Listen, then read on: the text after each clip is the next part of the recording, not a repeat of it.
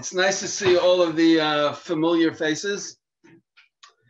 And tonight, I am giving a pre-Shavuot shiur, and I have to tell you in advance, when I originally sent out the topic for the shiur, I thought I was going to go in one direction, and as I began thinking about it, I'm taking it in a slightly different direction. So if I don't necessarily stick to the description that you were given, so I hope that you will be understanding. And I also want to begin by thanking Simon for sending out the source sheet. So I hope that everyone has downloaded the source sheet. If you haven't, I will nevertheless refer to it, but I won't put it on the screen. So I encourage you, if you have it, to have it before you, and I'll note which source we're referring to. So what I would like to begin with are the first few sources that I have on the page, which essentially describe the experience at Mount Sinai. And in particular, what I want to focus on is what I would call the theatrics of Sinai. And this is in our first reference in Shemot, Exodus chapter 19, verse 16. It's the first verse on the page. It says that on the third day from when the people were supposed to get themselves ready for the revelation, there are kolot, there are sounds, which generally is translated as thunder, brakim, lightning, anan kaved, a thick cloud on the mountain. And there's the sound of the shofar, which is very, very powerful. And all the people are trembling in the camp.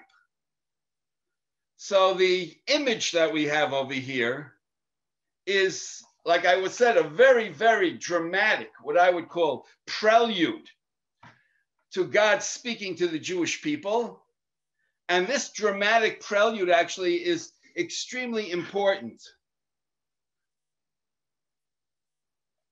Okay, I see that there was a request to put the source sheet in the chat room. So Simon, if you can do that. Now, the phrase which interests me is the fact that the people are trembling. Okay, for those of you who are familiar with Hebrew, or certainly modern Hebrew, the word is vayecharad. Okay, in modern Hebrew, the word charedi is the term for somebody who's ultra-Orthodox. So already you get this idea that, at least in theory, given what it says, someone who's ultra-Orthodox should be somebody who's trembling. Okay, we're not going to get into that discussion right now. But in any case, so that's the image. Even before God begins speaking, there's this sense of tremendous, what I might call angst, which the people have. Now let's look at my second reference. Okay, this is after the 10 Commandments. We're told in chapter 20, verse 15, and by the way, some of you, if you're looking at Tanakh, there's a discrepancy in some Tanachim. Some Tanachim have this as verse 15, some have it as verse 14. It says, V'chol ha'am, and all the people saw the sounds and the torches and the sound of the shofar and the mountain which is smoking. And the people see it, and then they move. Now, in the translation here, it says they trembled. Okay, so here you also have to always be, see the Hebrew and compare it. I see that there are a bunch of people who are in the waiting room. So maybe, Simon, if you can admit them, or we can find some way of, I'm happy to do that. In any case, so what we have here is the word actually vayanu'u is not trembling, it's they're moving, and they stand at a distance. Now, obviously, whoever translated it connected it with what came in chapter 19, and clearly, if the people are moving and moving backwards, you certainly have the sense that they're somehow taken aback, if you want to use that language. And then the people come and they say to Moshe, and we will go with the assumption that all this is happening after the 10 Commandments. And they say to him, you speak to us and we will hear, but we don't want God to speak to us lest we die. And then Moshe's response to the people is, do not be afraid, in verse 17, because for the purpose of testing you, God has come. And for the purpose of having his fear, which maybe we can translate awe, on your face, we might say today, in your face, right? So that you will not sin. So it's actually very interesting if you think about this in terms of this verse. Here's Moshe saying, don't be afraid, but the whole point of what's going on is that you should be afraid, okay, which is very, very interesting. But in any case, the point which I want you to see over here is that beyond the 10 Commandments and hearing God speak, there was an experience which the people had. And that experience was something which was terrifying. The people are trembling. The people are so afraid they move back. They tell Moshe, stop it. We can't take it. Now, I just want to point out, I think we did this in one of the Parsha classes, that it was actually the people who asked to hear God speak to them. Because the original scenario was that God was going to speak to Moshe and the people would be kind of spectators, bystanders. But the people said, no, we want to have God directly speak to us. And then what happens is when God does that, the people are totally overwhelmed.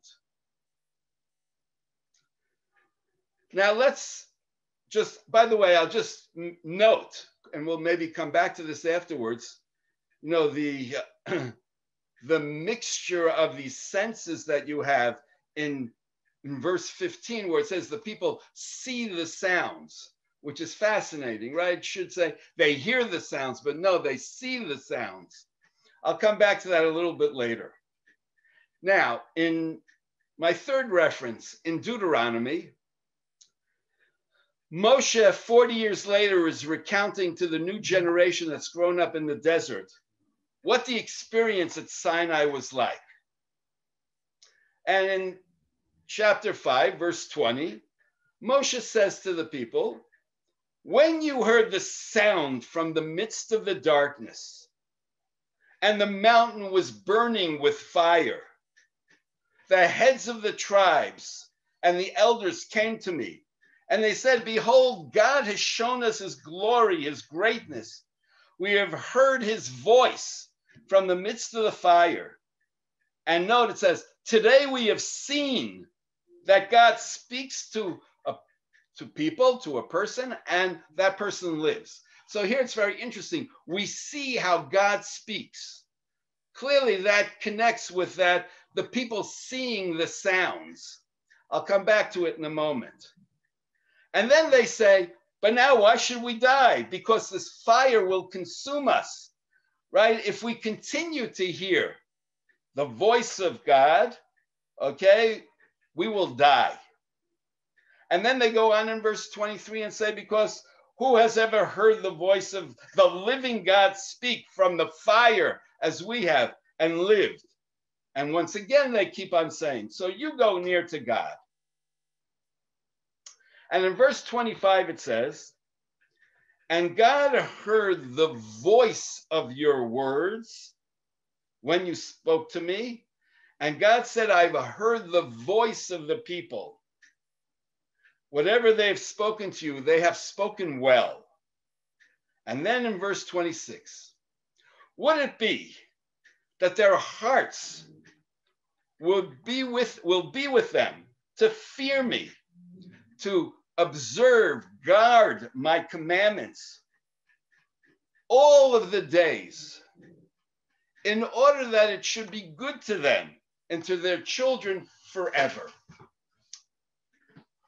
So, the first thing which I just want to point out is that it's clear from certainly the second reference from Shemot chapter 20, from the third reference, right, in Deuteronomy chapter 5, that a major goal that God had in the revelation at Sinai was to actually instill fear in the people, to shake them up, to put the fear of God in them, so that they would then, for all generations, observe the mitzvot. That fear of God should be in their face, on their face, be an impact on them. The idea being that the experience of Sinai was meant to be transformative and to instill in the people that sense of fear of God.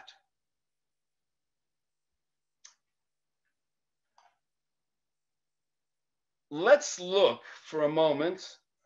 I just made a switch in how I was going to do this, so you'll bear with me. To the fourth reference. I was actually not going to do it in order here, but now I changed my mind. I'm going to do reference number 4. Reference number 4 is from Deuteronomy chapter 31, which describes essentially a ceremony that happens at the end of the sabbatical year during the festival of Sukkot. And if you look at the fourth reference, chapter 31, verse 10, Moshe commands the people saying the following: Miket Sheva Shanim, at the end of 7 years, right, at the appointed time of the sabbatical year, which means in the aftermath of the sabbatical year, during the festival of Sukkot, when, in verse 11, when all the people come to the place which God has chosen, which is the temple, there should be a reading of the Torah in the ears of all of Israel. Gather all the people, men, women, children, the strangers in your gates. And here I have in bold print, so everyone will hear and everyone will learn, and they will fear the Lord their God and observe to do all the words of the Torah. And their children who don't know will also hear and learn to fear God all the days that you live on the land which you are now crossing as your inheritance. So this mitzvah is what is known as hakel, which has to do with kahal, a gathering. The gathering of the totality of the Jewish people on the Temple Mount, on Sukkot, immediately at the end of the Shemitah year, to have a public reading of the Torah. And according to rabbinic tradition, this public reading was actually done by the king, and there were selected sections from the book of Deuteronomy. And what is the purpose of this public reading? Well, what it says is that they should hear and they should learn, but to fear God, to observe the commandments. Clearly, the language here is echoing the language which was at Mount Sinai. And in fact, what seems to be is that this is meant to be in some fashion a kind of reenactment of Sinai. It's as if every 7 years we're trying to reenact the experience of what happened at Sinai, to have this huge ceremony. By the way, I have to say that in Israel, I've actually been to a number of times where they did this at the Kotel, and they had the president of Israel, okay, who generally is not necessarily an observant or quote unquote Orthodox Jew, certainly, who will actually do this Torah reading. And at least at the various occasions where I was there, there were anywhere between 20 and 50,000 people. And it was really a very, very powerful experience to see this public reading of the Torah. Very moving. I can't say that I experienced, right, this fear of God at the ceremony, but to use the vernacular, it certainly was awesome So in any case, what are we doing? We're trying to somehow keep that experience of Sinai alive. But again, I want you to see that the experience is somehow being encapsulated in this phrase of the awe, the fear of God. And that seems to be a major theme over here. Now, obviously, and that's why I was going to do this a little bit later in my shir, but okay, now that I did it, the experience of Hakel in a lot of ways is radically different from the experience of Sinai. You don't have thunder and lightning. You might have a band, right, which is playing really loud music. Okay, there might even be some fireworks a little bit, but I doubt that even comes near to what the experience was like at Sinai. So it isn't that same experience, but it's a kind of toned down version. Evidently, this idea of fear of God was seen as being central at the Sinai experience. And God says to Moshe that, in other words, I wish that this fear of God would somehow be engraved, embedded in the psyche of the Jewish people forever, so that in the end they would observe the Torah and ultimately achieve the good.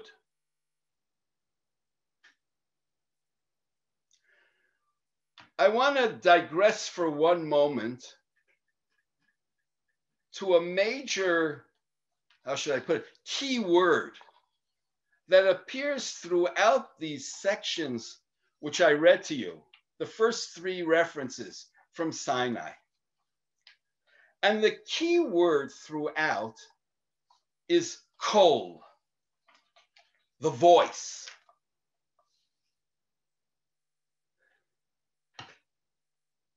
It's very, very interesting, the fact that we speak about the voice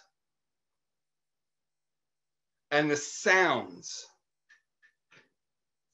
And you could say, well, obviously we're going to speak about the sounds, because presumably when it says there were sounds, right, in chapter 19 and lightning, so presumably the sounds are thunder. So what else are you going to say?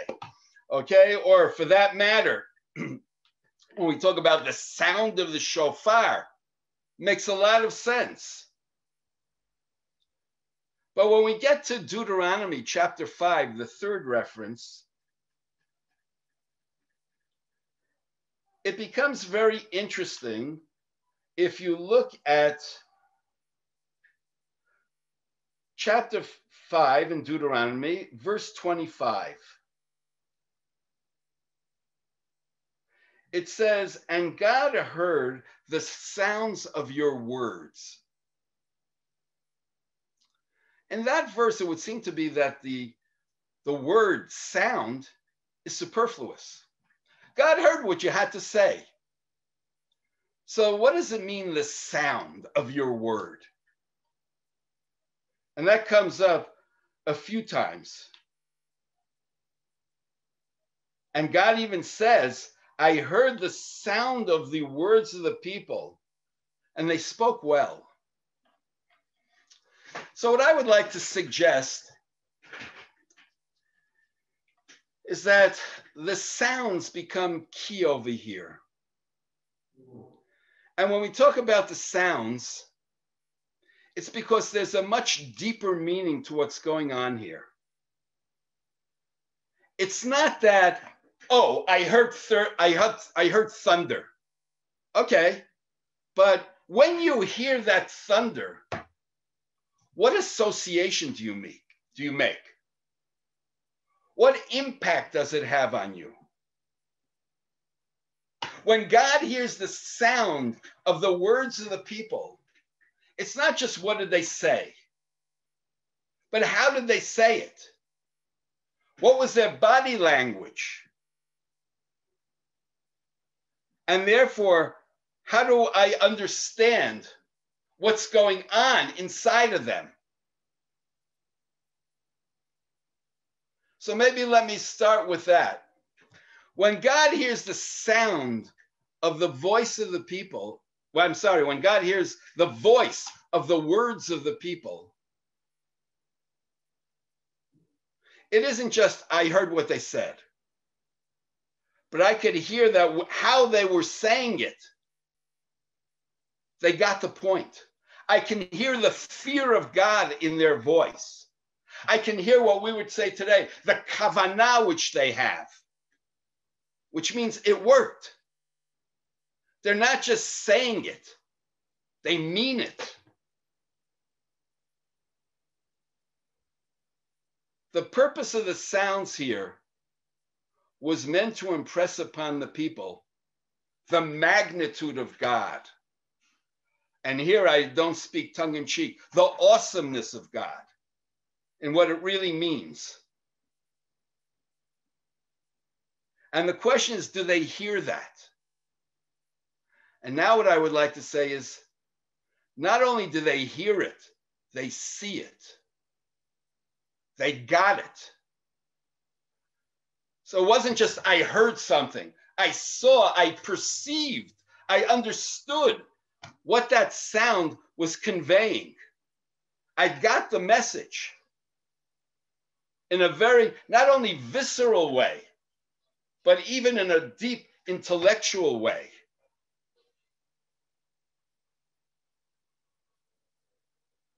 Unfortunately, a few hours ago, for those of you who are living in Israel, so we experienced sounds in Israel, a siren. And the moment there was a siren, that immediately has a connotation. Well, why is there a siren? Well, there's only a siren because there are rockets being shot. Well, there were rockets that were shot at Jerusalem. And when you hear the sound of the siren, the immediate reaction is, I got to find shelter. There's a tremendous sense of dread. What happens if I don't make it to a shelter in time? So I just want to point out that the sounds, very often, what do we associate with those sounds? And what's the impact that those sounds have? And how much do we really understand those sounds? And what seems to be from all the verses that I brought, in fact, the people got it. They saw it. And God says, I can hear by their voice that they heard my voice. And would that that exist forever. And that would impact forever on how they would behave. Ultimately, for their good.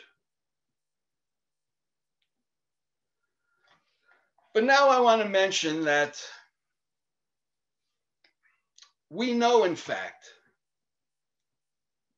that that voice of the people was very short-lived. And again, I apologize, as I said, because I shifted gears in where the shir was going. So I didn't put this on my sheet. So you'll bear with me. At the golden calf, this is chapter 32, and you in Exodus, chapter 32, verse 17 and 18, for those of you who have a Tanakh, you could look it up. If not, look it up afterwards. When Moses comes down the mountain, after he has heard the words of God, that the people have built a golden calf, all of a sudden, right, there's a sound in the camp. And in fact, the way it's described is a sound of evil, a bad sound. In fact, it's a shouting sound. And Joshua, as when Moshe sees him, Joshua says to Moshe, well, it's a sound of war. And Moshe goes, well, but it's not a sound of victory, and it's not a sound of defeat. It's just a loud sound. And it's only when Moshe finally comes down the mountain that Moshe then sees what is that sound about. It's the revelry of people dancing around the golden calf. I'm not on any reference right now on the sheet, Debbie. I'm giving you something off the sheet. Okay, this is the golden calf, chapter 32, verse 17 and 18. But what do I want to show? The same people, right, who are described as the sound of their voice being pleasing to God. Later on, by the golden calf, the same word, the sound appears. But this time it's a sound which is devastating, destructive, which embodies the abandonment of God.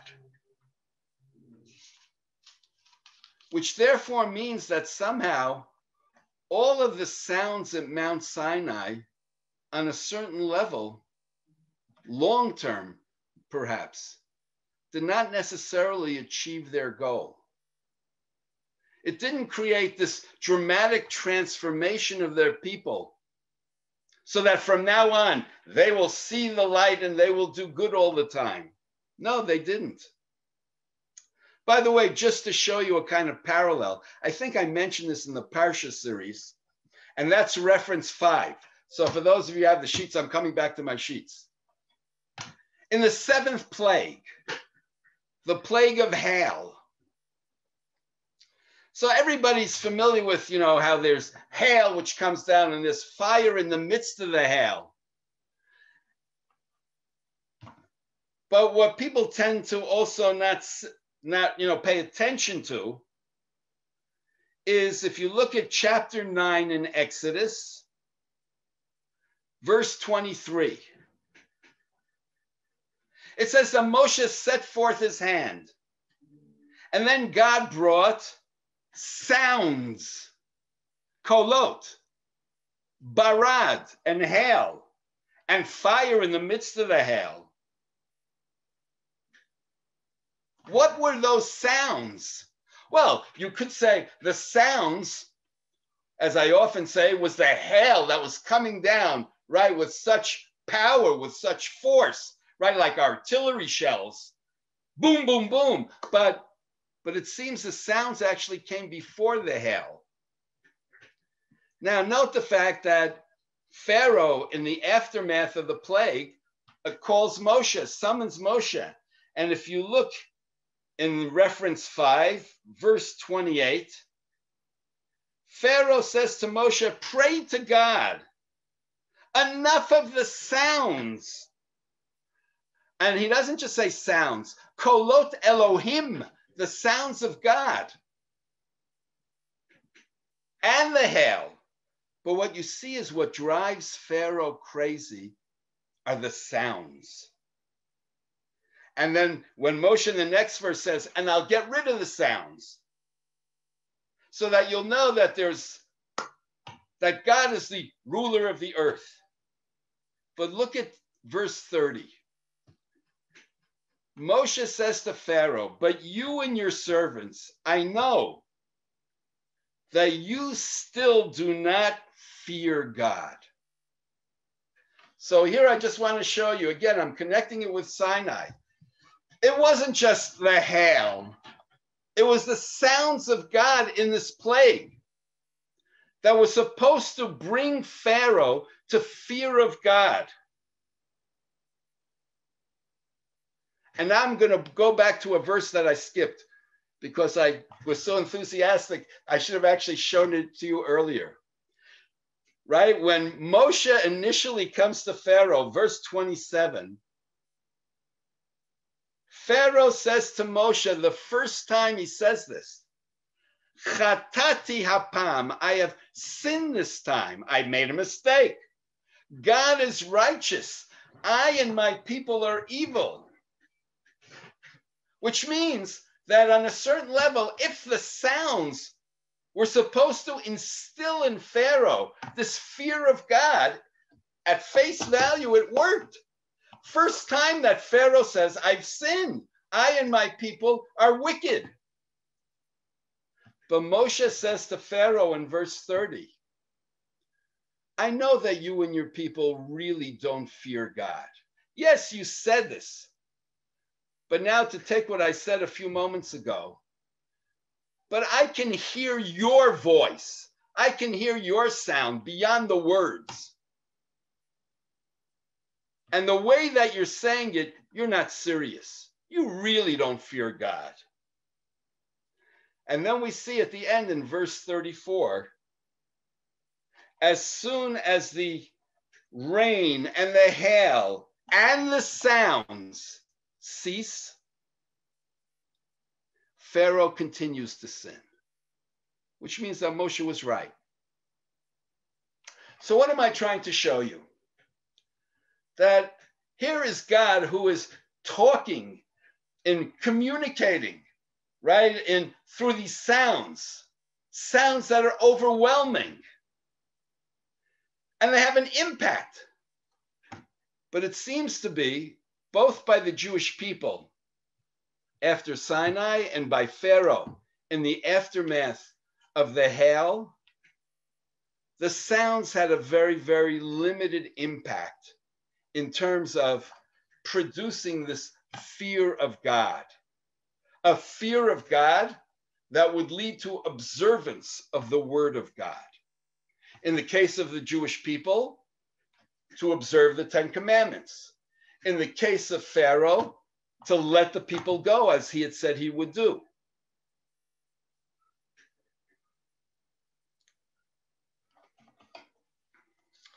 Now let's go on to one more reference connected with the idea of sounds. And that is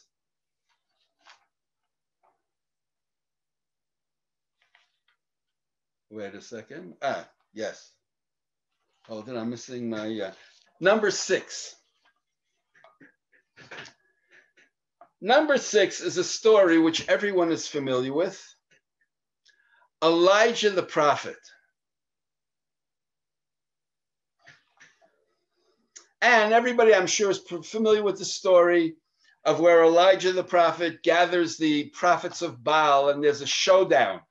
And it's very, very dramatic. And fire comes down from heaven and consumes Elijah's sacrifices. And Elijah even says to the people, this is your moment of truth. Choose whether you worship the Baal or whether you worship God. And everybody goes, Hashemu Elokim, God is king. God is great, right? But that is very short-lived. And then it seems that Elijah is actually a fugitive who's running away from King Ahab, who wants to kill him. And he's running away, and he eventually ends up at Mount Chorev. For those of you who don't know, Chorev, which is Sinai. And you could check this out in Exodus, the beginning of chapter 3.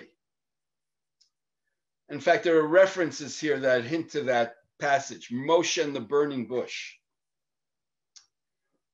And then he comes into a cave, and then the word of God appears to him. And he says, what are you doing here, Eliyahu? This is Kings 1, chapter 19, verse 9.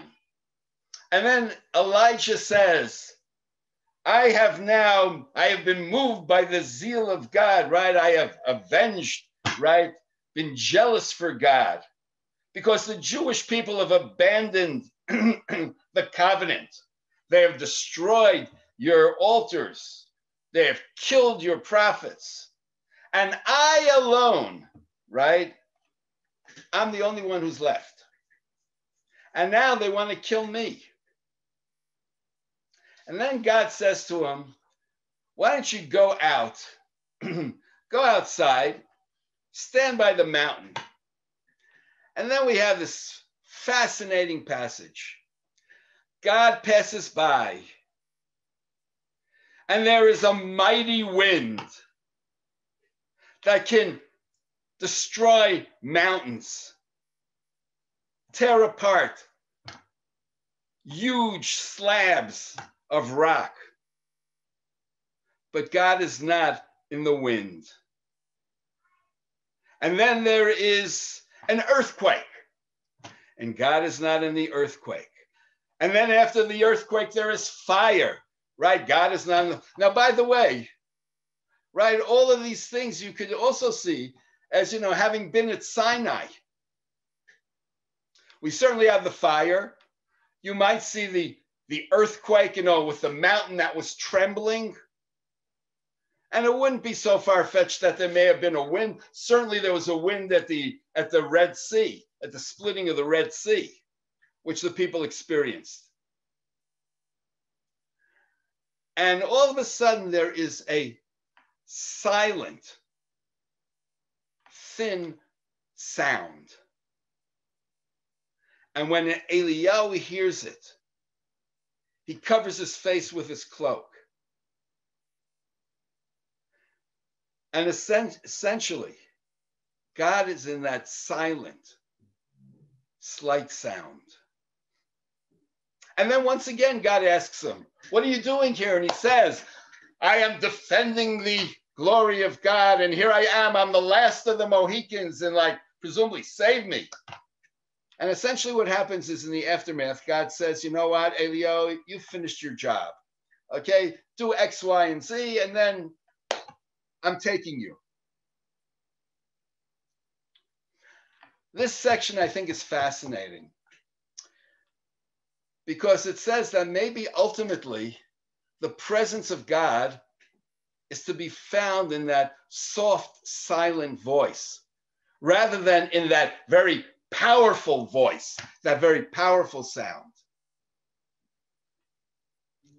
And maybe God is trying to teach a lesson to Eliyahu that maybe you're too caught up with dramatic theatrics. And you also are caught up with your zealotry. Maybe you have to be able to tone it down a little bit. And maybe if you want to make an impact on the Jewish people, you have to find a different way of speaking to them, a different voice. But now I want to take this in another direction for us. If the purpose of the sounds at Sinai was to instill in the people that fear of God, to observe the mitzvot, it doesn't seem that it worked, certainly in the aftermath of Sinai. So then what's the alternative? So what I would like to examine for the rest of the shiur, maybe there's a different type of sound that can bring us to a fear of God. Perhaps what we might call our inner voice. Something which is not shouting at us, but speaks to us, perhaps in silence. So I'd like to begin with reference number 8. Oh, that's interesting. I guess I skipped my numbering. Okay. I must have forgotten 7. Okay, in any case, doesn't matter. Reference 8, which is Rambam. Maimonides in the Mishnah Torah, in the section which outlines the fundamental principles of the Torah, says there's a mitzvah of loving God and fearing God. And he brings 2 verses. And now let's look at Halacha Bet. This is chapter 2, Hilchot Yisodei Torah, Halacha Bet. And I'll read the English. But how may one discover the way to love and fear God? When a person will, I'm trying to, paraphrase it a little. When a person will reflect concerning God's works, reflect upon, I would say, God's works, and God's great and wonderful creatures, and will behold through God's works and God's creatures, God's wonderful, matchless, infinite wisdom, he will spontaneously be filled with love, praise, exaltation, and become possessed of a great longing to know the great name, even as David says, right in Psalms, My soul thirsts for God, for the living God, which means, according to Maimonides, and this is Maimonides, how does one come to a love of God? By contemplating nature, by seeing the wonders of nature. One comes to then see what the Rambam calls infinite wisdom of God. And when you see that, you're drawn to it. You want to come near to it. You want to be able to somehow understand it, to embrace it. But then Rambam says, and this is my bold print, and when he will think of all these matters, he will then be taken aback in a moment and stricken with awe, and realize that he is an infinitesimal creature, humble and dark, standing with an insignificant and slight knowledge in the presence of the all-wise. As David also said, for when I see your heavens, the wonderful works of your fingers, what is man that you remember him? Which means, what are we? We're nothing. So it's fascinating that Rambam says when people go out in nature and really look at it, contemplate it, it gives you this sense of tremendous, the awesomeness of it. But that awesomeness initially attracts you. You want to embrace it. You want to become part of it. And according to Rambam, it's not just the nature. It's ultimately the God who created that. Because you imagine what a God, what unbelievable wisdom. But then when you come to that point, then the Rambam says the next step is you step back. Because then all of a sudden you begin to realize how small you are. It's an extremely humbling experience. It's as if, and how could I even begin to understand it? I want to embrace it, but how can I even begin to imagine that I can embrace it? Who am I? I am nothing. That's what Rambam presents in the Mishnah Torah. So that how does one come to fear of God? According to Rambam, you go out in nature. And here I'm just going to throw in something, since sometimes we would do this on Pardes Tiyulim. Okay, we're on a Pardes Tiyul. We're out in some unbelievable spot. Now let's all split up in silence. Everybody just look, meditate, take it in. That's what Rambam says. He would have loved Pardes Tiyulim. And then, but it's not just take it in and embrace it, but maybe it also becomes a very humbling experience. And then you begin realizing who you really are. You're a speck in this huge universe. Now I want to go to Nachmanides. And Nachmanides takes it in a different place, which I'm sure Rambam would agree with as well. This is Nachmanides' introduction to the Torah. Nachmanides, the classic medieval commentary on the Torah. And I want to read it because I think if you haven't seen it, it's worth seeing.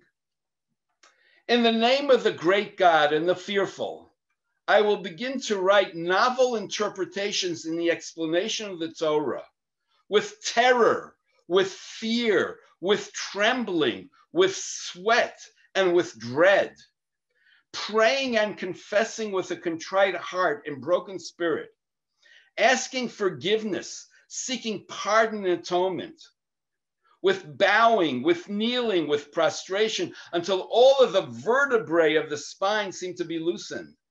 And my soul knows with absolute certainty that the egg of an ant is not as small in comparison to the outermost sphere as my little wisdom and brief knowledge are compared to the secrets of the Torah that are hidden in her house, concealed in her room.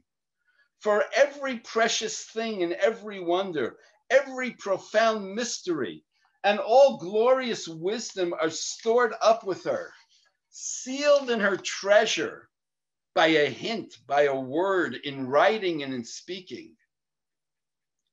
Just as the prophet who was adorned with royal garments and a crown, by the way, this is a reference to King David, because he's going to quote a verse from Psalms.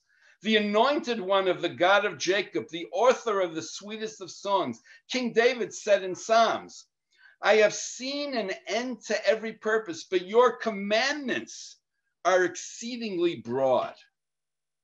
Furthermore is written, your testimonies are wondrous, therefore my soul has guarded them. But what shall I do? Since my soul craves for Torah, and she is in my heart as a consuming, burning fire, in my kidneys restrained to go forth in the footsteps of the former ones, the lions of the group, the exalted of the generations, the men of might, to enter with them in the thickness of the beam, to write as they did explanations and midrashic commentaries. Okay, so I think people got the point, and you can read the rest afterwards. But I want to actually begin with the second part, which I don't have in bold print. This is the Rambam who's beginning to write a commentary. I mean, for us, right? This is the introduction to his comment to the Torah. What's motivating him when he's writing this commentary? So I want to start with the second part. What's motivating? My soul craves for Torah. It's something that I'm dying to learn. It's something which is attractive to me. It's something which has tremendous wisdom, right? And presumably, right, you would be saying for anybody who's begun to learn Torah, so you begin seeing the wisdom of the Torah, and it's something which really, gets you excited. I would hope that's what's going on with everybody here, that you're in this shir because you want to learn Torah. You have this tremendous desire. So that's and this is similar to what Rambam said when you look at nature.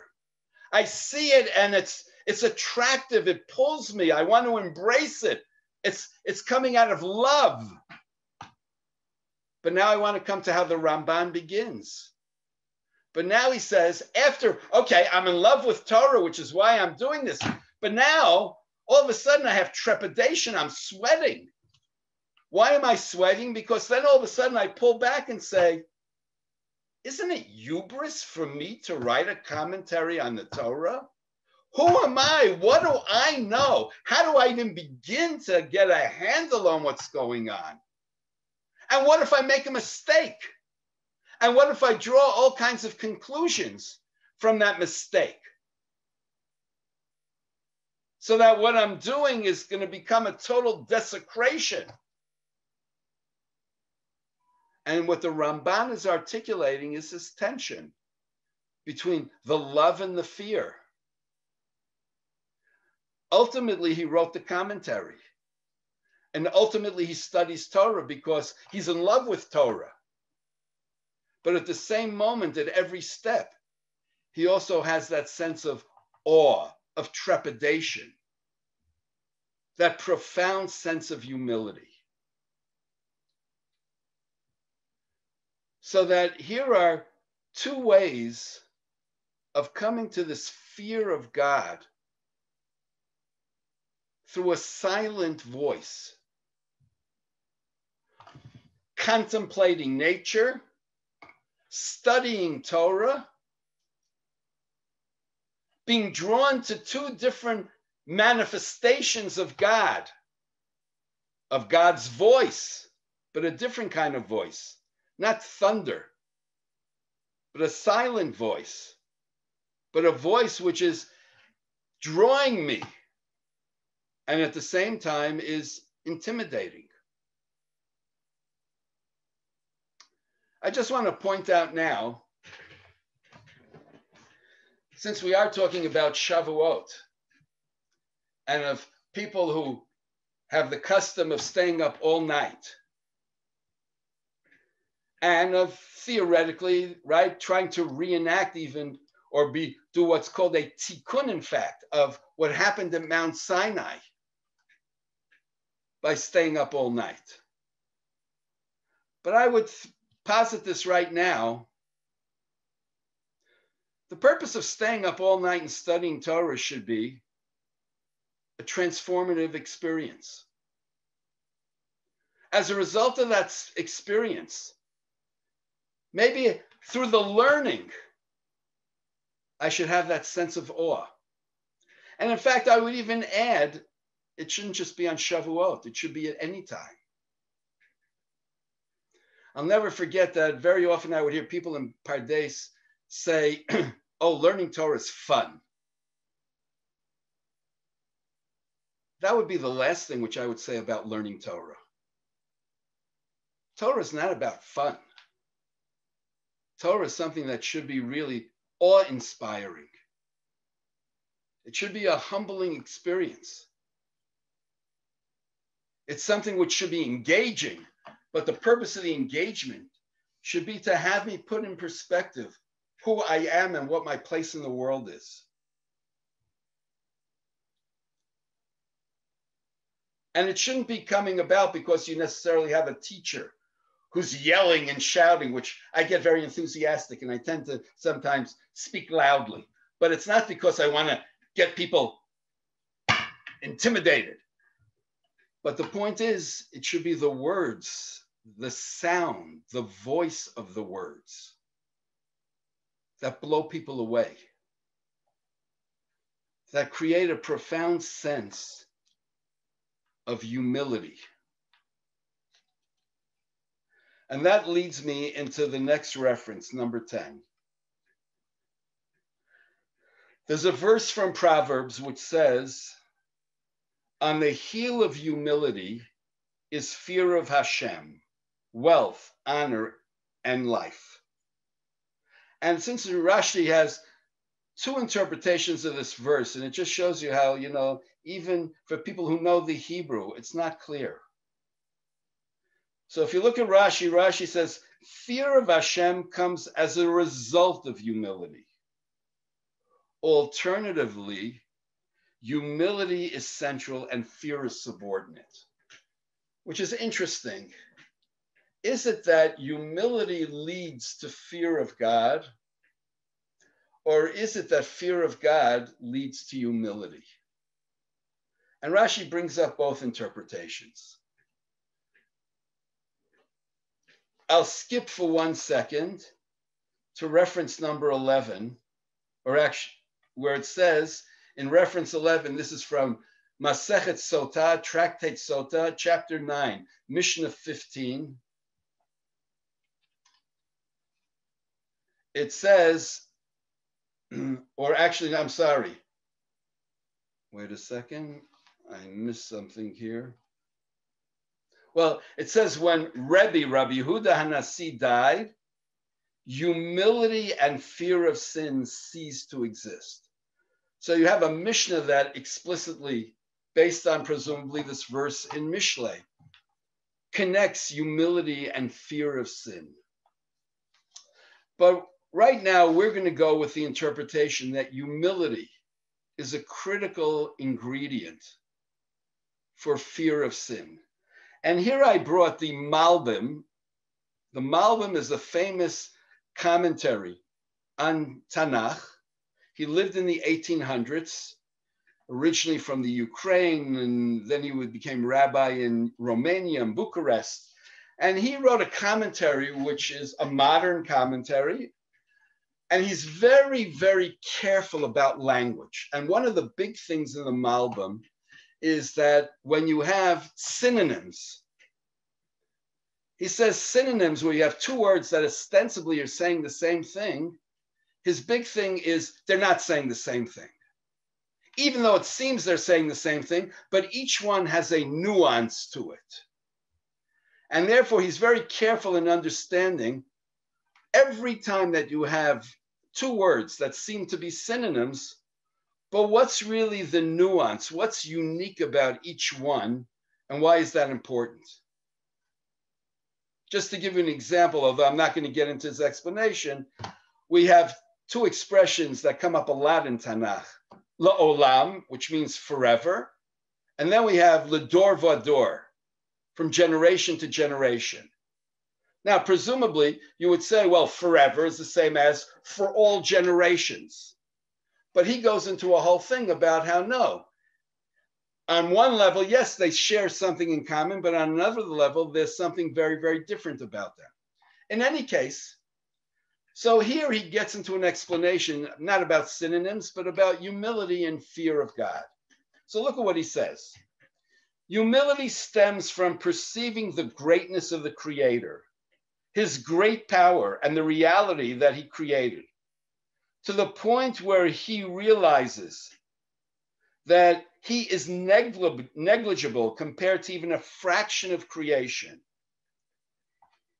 Even if one were to attain in this world royalty, wisdom, courage, and all other sublime qualities, he should know that he is like a small ant in comparison to the great king who stands over him.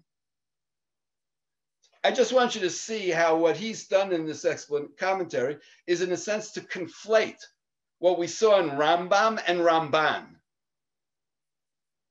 But he's essentially taking what the two of them said in two different contexts and saying that when you see the greatness of God, right, that creates within you a profound sense of humility.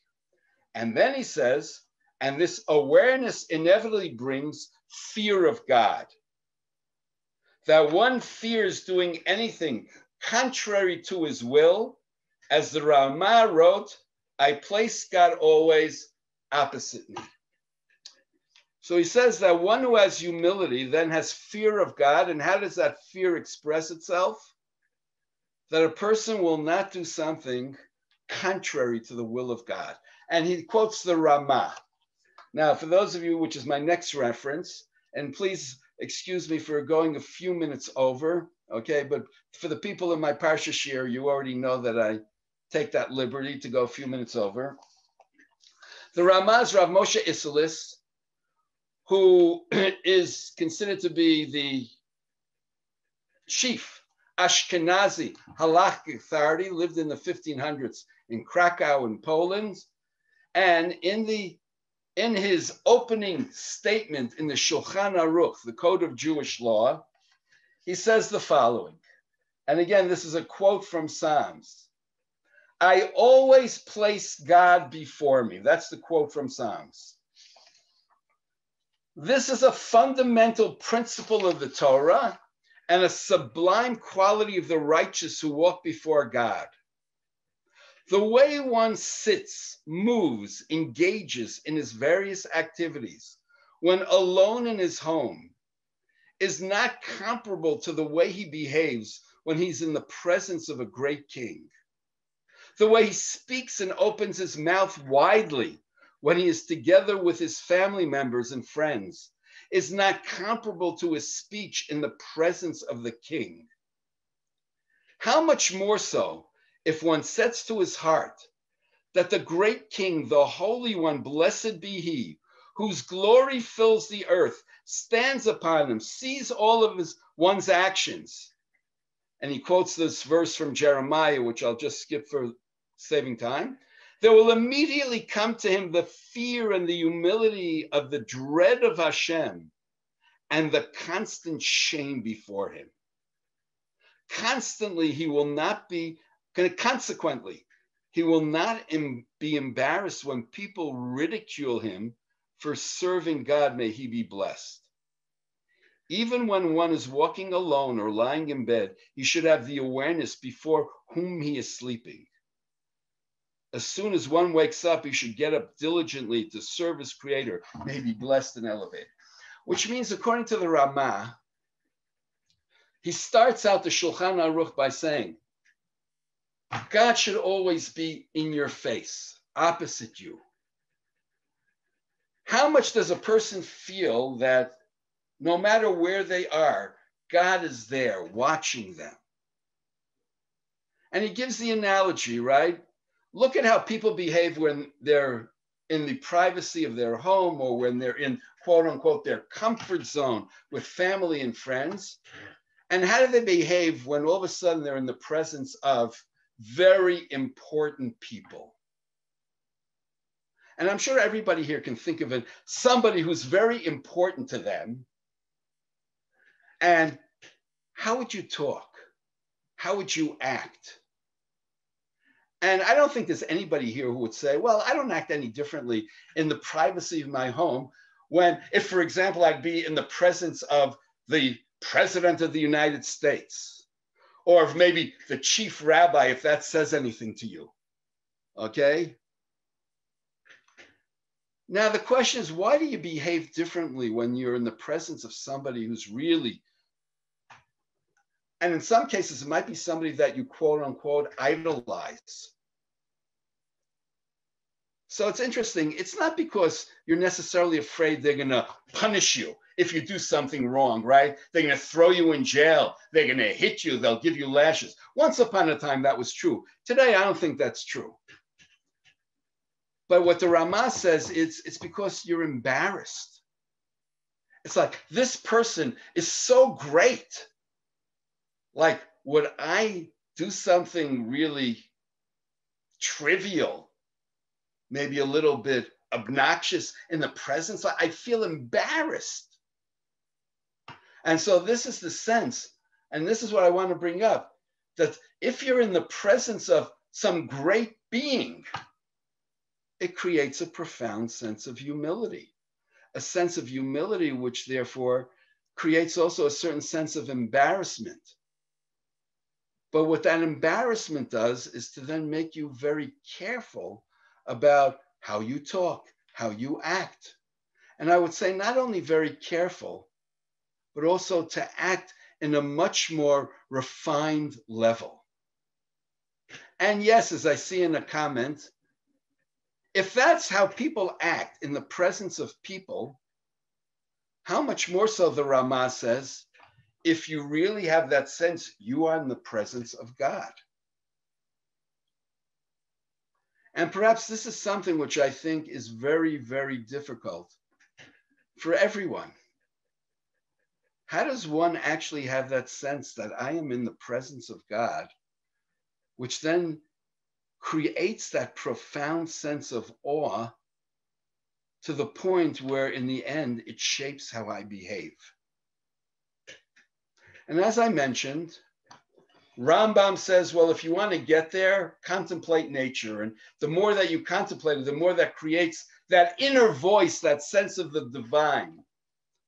And Ramban, just based on his introduction, would say, learn Torah.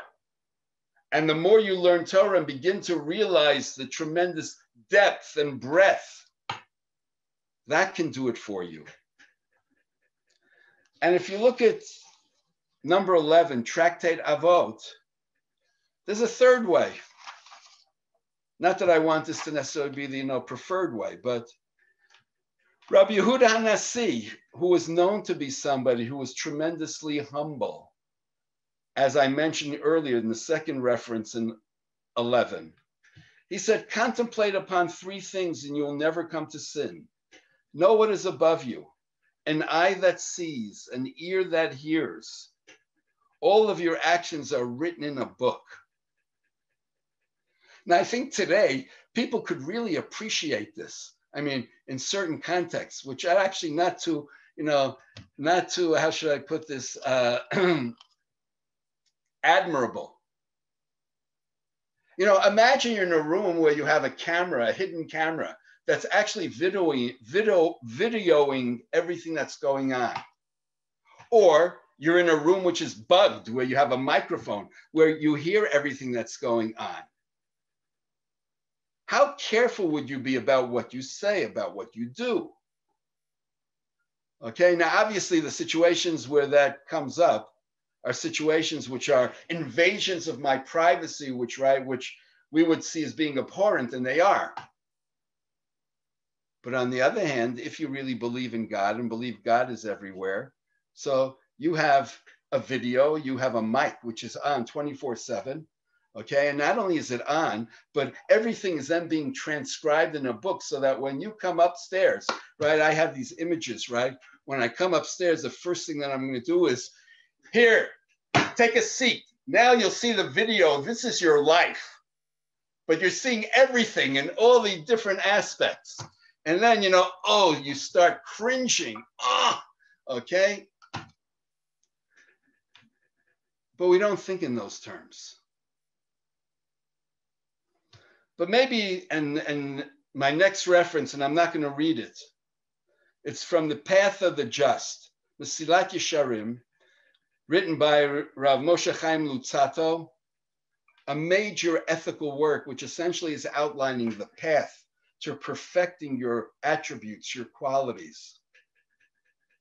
And the question is, what is it that prevents us from really coming to this idea of humility?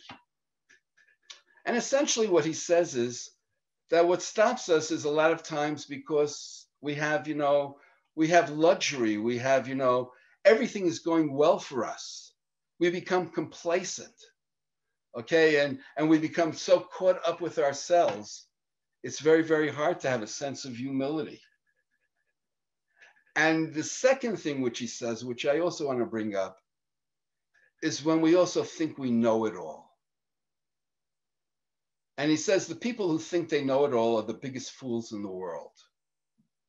He says because somebody who's really wise realizes how much they don't know.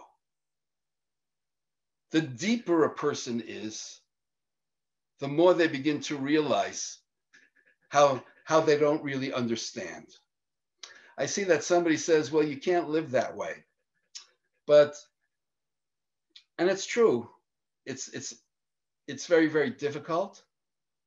But on the other hand, what I would say is, but maybe it's something to aspire to on whatever level. And the reason for that is because if we don't have that sense of fear of God, of that eye that's watching us, of that ear that's hearing us, then how much do we become complacent in our actions? How much do we stagnate? How much do we then also rationalize and justify all kinds of things that we do and not grow? And if ultimately, as human beings, we're meant to grow and to develop, the only way to do that is to be able to maintain that sense of humility. So if I will perhaps summarize, humility is a key factor to this fear of God.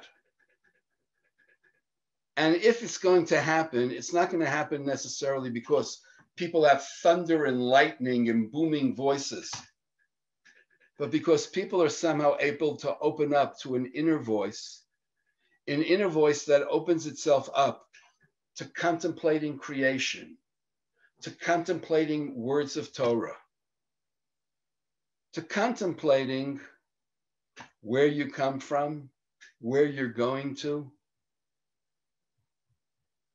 have a sense of perhaps there's something much greater than you that exists that you are accountable to.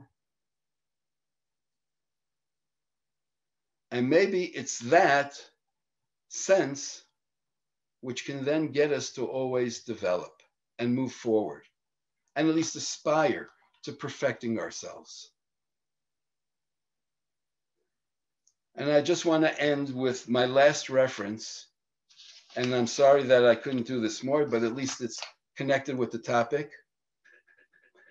We spoke about Sinai, but then we also have another mountain, which is Har Moriah. And at least in the Chumash, the significance of Mount Moriah is the famous story, chapter 22 in Breshit, of the binding of Isaac. And perhaps for our topic tonight, the key element which comes up at the end of the Akedah is that an angel appears to Abraham and says to him, and this is in my last reference, the very last reference, don't lift up your hands against the boy. Don't do anything to him, because now I know you fear God. You haven't withheld your son from me. And I want to just connect this with whatever I've been speaking about. A few chapters earlier, when God said to Abraham, I'm about to destroy Sodom, in chapter 18, and I even have it on this last source. And Abraham argues with God. Well, maybe there are 50 righteous people, 45, 40, 30. Here is Abraham arguing and fighting. And yet at certain points, and I have it in bold print, Abraham says, but who am I to be arguing with God? I am dust and ashes.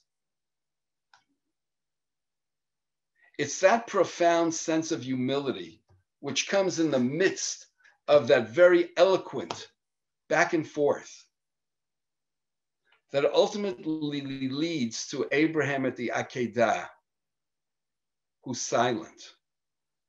In the text, we don't find him saying a word, arguing.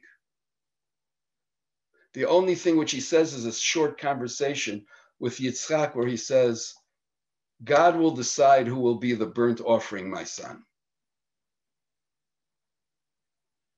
And perhaps it's that silent sound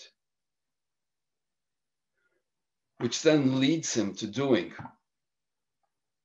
what God wants him to do. To, on the one hand, bring up Isaac, but at the same time, to then refrain from doing the Akedah. And for that reason, he is called someone who fears God. But that was a process. It began in chapter 12, and when God said the first time, Lech Lecha, it reached its climax in chapter 22. And perhaps that becomes also a model. People don't transform overnight. They need to go through a process. And that process can happen over a very long period of time. And so maybe it's not that I'm expecting, right, everyone, anyone, to in any way come to this model, but each of us in our way should see this as something to aspire to and to see how we can bring more of that sense of fear of God, which is coming from that still silent voice, in order to become the best people we can. Chag Sameach to everyone. And I look forward to, I think it'll be after the summer, to continuing with those people who I see who have been with me for live with Rav Meir, to continue live with Rav Meir after the summer. Chag Sameach, and I'll just share also with you for, since I feel these are my friends here, a week and a half ago, my daughter gave birth to a baby boy. And so this is something which has brought a lot of joy to my life and is and is a way of moving forward. So we should be able to always share with each other very, very good news. Chag Sameach. Okay, and you'll excuse me if there are people who want to have comments. Which daughter? Ayala. So if people want to stay for a few minutes, comments, questions, so for a few minutes, I'll welcome any comments, questions.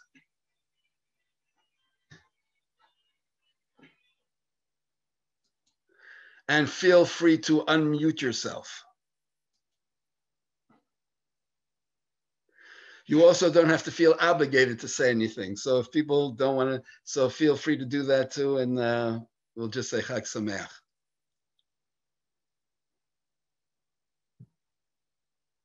Oh, I need to unmute you? Okay, how do I do this? Simon, can you help me out here to try to unmute people? You did it. Okay. Okay, Debbie, so I see you have the floor. Okay.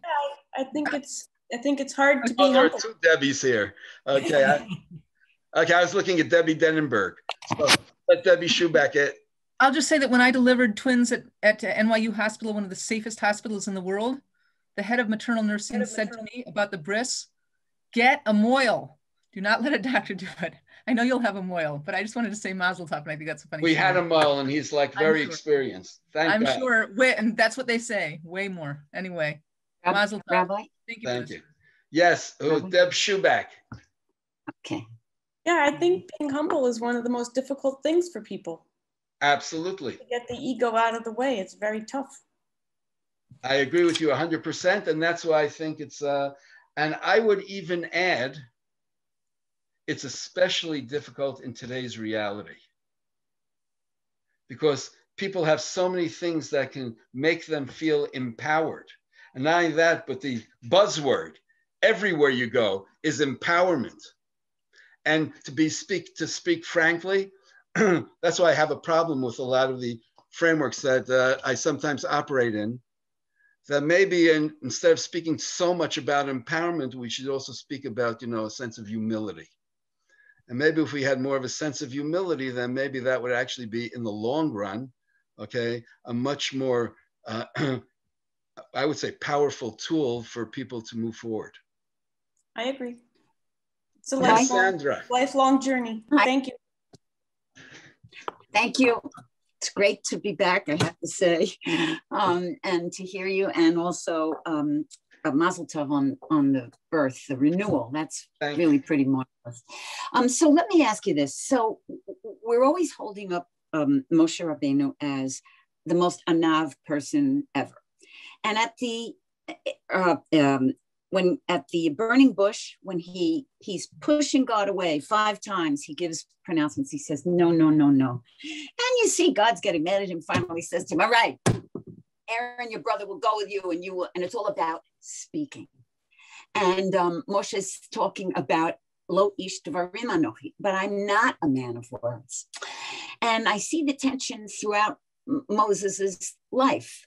Speaking, not speaking, speaking, not speaking, ending up, of course, with 34 chapters in Devarim, where Moses is prolix. He's speaking and speaking. And yet at the transformative place, when he went to Midian and he was Achar Hamidbar, he was mitboded and mitpalel.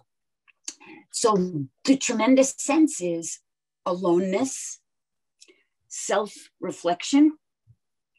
And from that moment, is that when, because he was listening so closely to Rambam's idea of nature, he was alone in the Achar Hamidbar, nothing else except scarabs and vegetation that was sparse.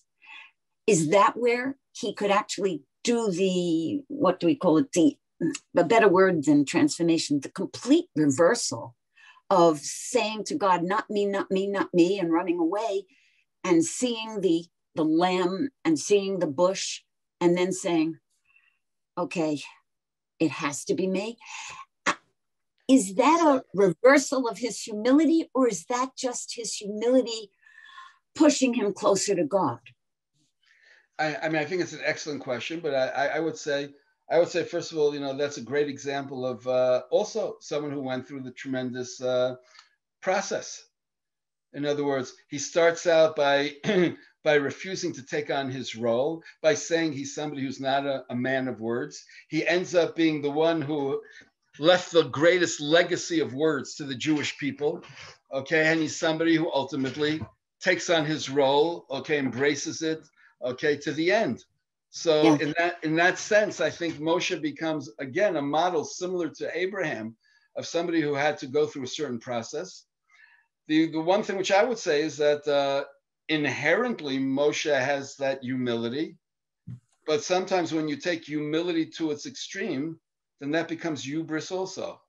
Wow, yeah. Okay, so think about it. When you have people who, keep on saying, I'm not capable of doing this, and keep on playing the old time, very often the victim card. So then it's essentially to draw attention to themselves and to be able to get people to, and to really become the focus of people's attention. And it becomes a way of getting out of doing something.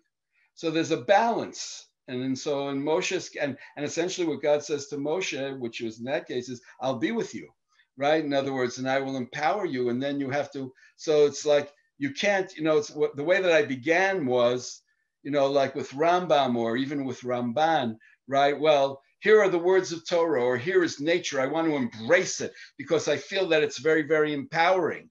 And then as I go to embrace it and it's empowering, I then step back and say, but wait a second, who am I to be doing this? And with Moshe, it was a kind of process that was working in the other direction. He was starting with like, I am nothing. And he needed to then be, to come to a point where he was then empowering himself and essentially saying that by connecting himself to God, by allowing himself to connect to God, that in the end, that's what would enable him to overcome that. Thank you. Yeah, thank you. Yes, Allison. So we're told that we're supposed to imitate God in things like, Hashem, Kel Rachim V'Chanan, and all of those things. I mean, for sure, God has nothing to be humble about, and yet that's the thing that we need to be. That should be our biggest trait, and it's. I just find it interesting that it's not mentioned. I mean, it can't be mentioned there, but it isn't mentioned in other ways all the time. Well, okay, so I'm just trying to look and see if I included it here. No, I took it out at the end because I should have left it. There was one reference which appears in Midrashim that says, why did God actually give the Torah on Mount Sinai? Because that was an expression of God's humility. And they say there are so many huge mountains in the world. So why didn't God give the Torah from Mount Everest? Why from Sinai? And like Sinai is not impressive as a way of saying that. This is, saying that in the midst, right, of that majesty is humility.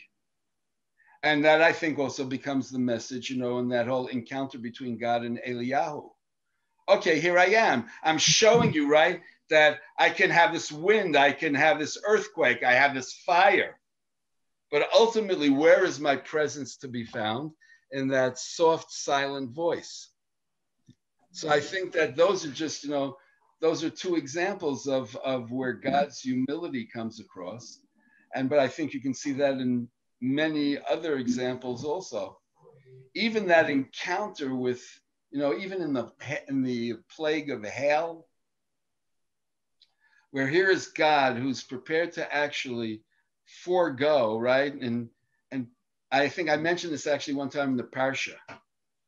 God says in the beginning of that plague, chapter 9 in Shemot, God says, I'm bringing this plague so you will know that there is none like me. So like, what's so unique about God that came across in the plague of, hail? And so one way of taking it is what's so unique about God is the fact that here there was hail that never was and never will be. Or here there is hail where we have fire in the midst of the hail. We have two completely opposite things that are somehow coexisting. So the answer, though, which I give is that what was so great about God was God is giving Pharaoh an opportunity to have his cake and eat it too. What does that mean? God says to Pharaoh, you know what? I'm about to bring this plague. And what's going to happen in this plague is that there are going to be people who are going to die. But what I'm doing is telling you in advance, send out a directive to your people. Tell them to go inside the house. And that way they won't die. And what he says to Pharaoh is, you know what? You can avoid my plague and still not let the Jewish people go. Because if all you do is send your people inside, nobody's going to die. And so what is God doing there, which makes God so unique? God is showing that even to God's enemies, quote unquote, the tremendous compassion which God has. God is in effect saying to Pharaoh, show me that you care about your people as much as I care about your people. And as much as I care about your people at the expense of my people. And Pharaoh's not capable of doing it. So Deb, this comes back to what you brought up about humility. And as what you see is, in other words, that's where God's humility comes up. God is willing to, God doesn't have to prove a point. God doesn't have to show that, God is willing to be magnanimous to God's enemies. Okay, but at least show that you're willing to do something. Show that you care. And that's the sad part. In other words, that God ends up caring more about, Pharaoh's people than Pharaoh does. So I'm saying we could probably come up with quite a few examples where we see that humility, but that certainly is a major theme that comes up throughout rabbinic literature.